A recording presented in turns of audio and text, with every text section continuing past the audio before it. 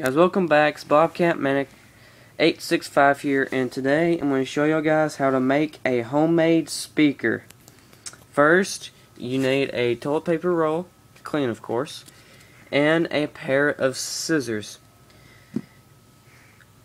And all that you need to do is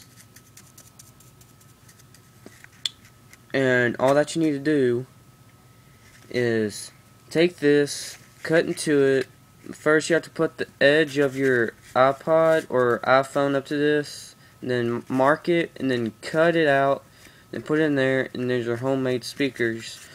You can add stuff to the side, stuff to make it more enhanced, but this is a really good homemade speaker.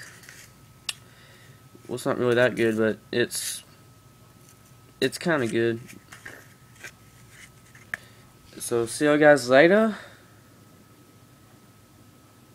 and subscribe, and drop a like, and go check out my buddy's channel, Lucky Ion, and see you guys next time.